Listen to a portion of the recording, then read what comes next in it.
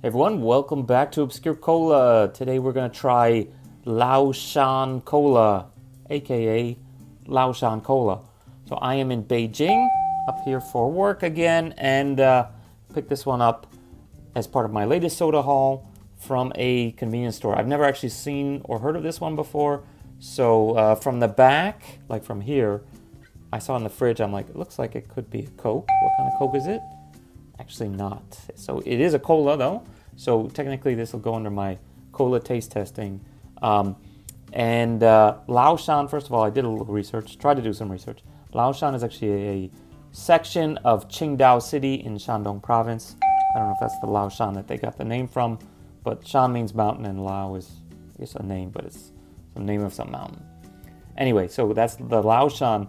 The other interesting thing on here is they have all of these ingredients, and so you can't really tell from the picture what they are, but basically they're like medicinal roots and things like that. So it's, I guess, some kind of lilac, and some other kind of cloves, and this is, I forgot what it is called, a mom or something like that. But the main one, the one that actually in the ingredients is the most prevalent, is this, which is a date or a jujube. I don't know if it's any different, but basically that's what that character means. So this will be some kind of date flavored, clove enhanced, seasoned cola of some sort of type. So I suppose it must have some kind of cola nut, because it actually uses the word for cola, but maybe not. Maybe it's all dates. So this is a date soda. As you can see, it's pretty dark. There is some light coming through there, but it looks darker than a, yeah, you can see through it, right, a little bit. Maybe darker than a cola. This is Pepsi Black, and you can see that looks a lot lighter, right? So which one looks lighter? Definitely the Pepsi quote-unquote Black looks lighter. So this stuff is pretty dark. Let's see how the fizz is when I open it. So opening the Laoshan Cola now. Pretty good bubbles. Not super gassy, but not too bad. Okay. Interesting. I can smell kind of a cola base, but there's something on top of it, like kind of a candy flavor on top.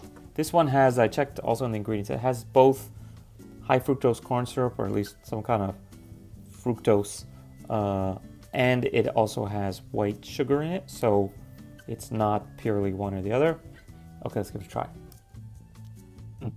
It's kind of medicine-y tasting. I guess that's where all the Chinese medicine stuff comes in. And obviously you can tell it's not that carbonated. Like, it goes down smoother than a cola would with the carbonation. It's not that bad. Maybe if I drank half the bottle, I'd probably change my mind, but at least a couple sips wise, it's okay. Just kind of medicine-y. It's like some kind of ginseng cola type thing, but not ginseng, with other. Okay, so what am I gonna say about Laoshan imitation Coke with extra Chinese medicine? I'm gonna say you're gonna wish this date stood you up. Okay, so that's it for today. Sorry for the bad jokes. See you guys next time here on Obscure Cola. I've got actually several more things to film before I leave here to go back to Hong Kong.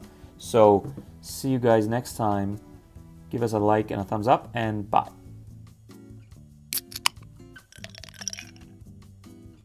Not 2, not 3, but 4, count on 4 special Heritage Edition bottles from Coca-Cola. So this is a